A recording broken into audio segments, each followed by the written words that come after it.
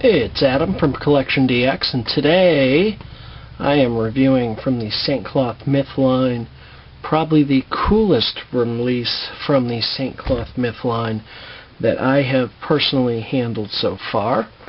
And it is, of course, God of Death, Thanatos. And this is actually the first God cloth we've actually seen them do so far. So it's a big one. This box is huge. Let me get for scale. This is a pretty average size box. Let me get it. Got an Excellus figure for scale here. If you don't know what an Excellus figure is, you're not a cool kid. So there you go. That's an average size St. Cloth Myth box. And this is God of Death. He's a big one. It's those wings in there. And just kind of crack it open. This is a standard St. Cloth Myth box, window box. Opens up so you can get a good look at what's in there. Let's get that. And oh boy, I cannot wait to get it out of the box. So I'm going to go do that right now, and I'll be back after I've busted some stuff out. And here we are. Just wanted to give you a slightly better peek at all of the accessories. So, of course, 2 trays. Of course, we have the figure itself, shoulder pieces, multiple hands. As you can see, always a staple. The St. Cloth Myth line never, ever skimps on accessories. Trust me. They always just top notch. So, take a look at this guy. There's the wings in there. Those are huge. Huge, I say. Even include Thanatos' harp. If you haven't seen the series, then you're like, why the hell does the God of Death have a harp? Well, he has a harp. He plays it in his off time when he's hanging out with the little nymphs in Elysium, which is the Roman sort of heaven, the Elysian fields. There's a second body. This cloth in general does not turn into a statue per se, but they give you sort of a dummy mannequin with the stand to display it, you know, sort of in the being worn mode without having to be worn. Oh boy, isn't it pretty? It sure is. I will say, right off the bat, getting the outfit on them is a bit of a time-consuming process. But, you know, that can generally be the case with the St. Cloth Myth figures. The armor is so intricate, and obviously you've got these heavily layered, plated pieces. They're a little finicky to get on, but just be patient, take your time, and you'll eventually get them on and whatnot. I am not going to put him on a rotating stand this time around just because the wingspan is so big, especially with the wings out, that he really won't balance on the stand without falling over, and I really don't want that to happen to my poor little God of Death. But as you can see, guys, it is beautiful.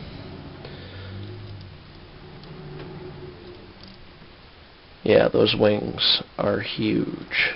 I wanted to give you guys on the video a chance to see that. Each of these individual plates do fan out. These pieces here are pretty static.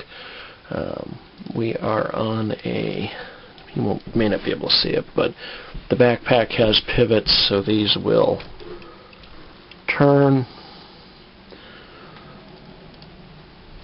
and it's impressive.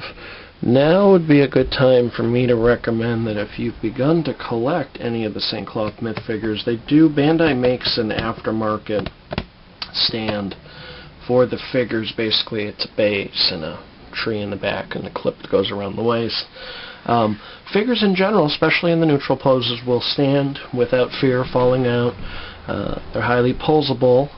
And if you want to get a more dynamic look on the figures, or you're just worried about walking past your display case and them falling out, you may really want to consider getting some of those stands. And I think next time around I'm actually going to make sure I order some. Because I'm getting to that point where I've got enough of these figures sitting on the shelf that I'm getting to worry, if one takes a swan dive, it may take several with them. So we're going to break this out, show you the different outfits, different modes. I'm going to change the wings, get them on the stand so you can get a better look at the costume. But I did just kind of wanted to show you right out of the gate what he looks like with the wings spread out. And as you can see, it's impressive. The paint detail is really, really nice. There's one or two spots where there's like some smudging or some chipping that's happened. It was kind of how it was coming out of the box. Again, Bandai does mass produce the St. Cloth Myth line, so as top-notch as they are occasionally, you're gonna get a flaw or two. But as you can see, it's really nothing really to complain or grouse about. So it's pretty.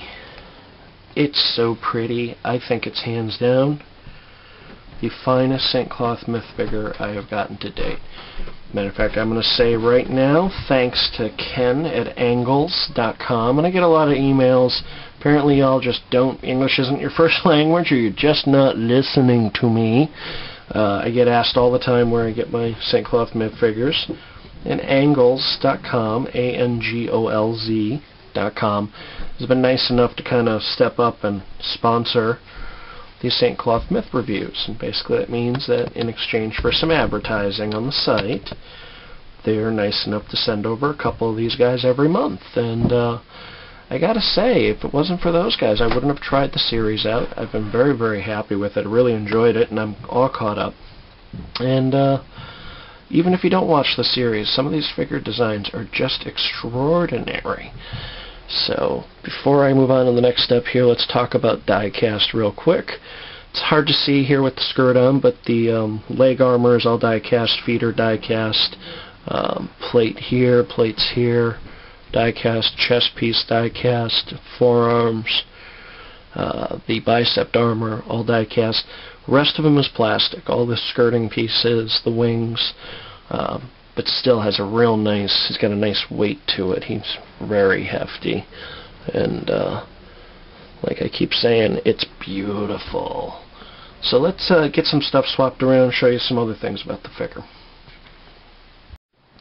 And just wanted to show you, they do include a stand. It doesn't form an object like other St. Cloth Myth characters. The saints and their armors tend to represent zodiac signs or constellations, and the God of Death doesn't act. From what I can tell in the manga series and what's been shown so far in the OVAs, I don't think we're ever going to see his cloth off of him. But they do include a stand so you can really display the beauty of the armor without the character in it. I will say this is a big gripe of mine.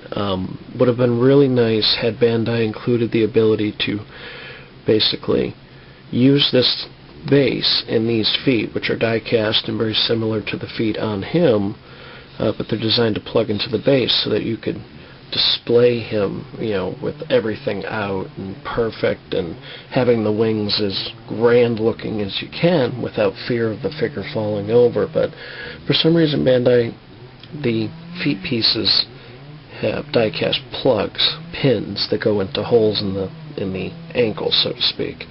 They went backwards on this, and this, it has the plug, so the pieces are incompatible.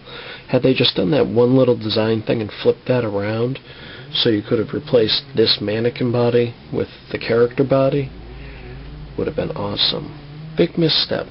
But anyway, so there is his headpiece. Yes, one side is larger than the other. He is part of sort of a unholy triumvirate, Thanatos and his brother Hypnos, who looks very similar, except the armor has gold and silver, golden trim instead of the purple black like he has. And one is the right and left hand man of Hades, who is sort of our main villain who's trying to overtake Athena's realm during the storyline. They sit on either side of Hades, so their fins display a certain way when Hades is in the mix. Hades we have not seen in the OVAs yet, but that's coming in the next few episodes. So I expect we'll see a Hades figure at some point and a Hypnos figure to complete this set. And so, when looking at the pictures, just wanted to point out, no, it's not broken. It's yeah, the design's unbalanced, but it's there because of the way they kind of display and pose and blah blah. But cool stand nonetheless, and we're gonna get our way to there. But first, we're gonna show you him in his sort of robe and harp and all that fun stuff. And here is, of course, its statue mode. As you can see, it's a beauty. And they give you, like I was saying earlier, that alternate body that attaches to the base. And there's some extra parts and pieces to kind of help everything flare out properly. Yeah, that's a big sucker. Whether you collect St. Cloth Myth or not, this one is a no-brainer. If you like die-cast armor, it's a beauty. Let's get that in here. It is well worth picking up. It's gorgeous, absolutely gorgeous. I got nothing but good things to say about it. Hands down the nicest St. Cloth Myth figure I've gotten my hands on yet. And I'd say you can get yours too at angles.com. However, as of right now, this moment, as I'm working on the review, they have sold out for the second time. So this may become the St. Cloth figure you wish you had bought when you had the chance. So till next time, I'm Adam.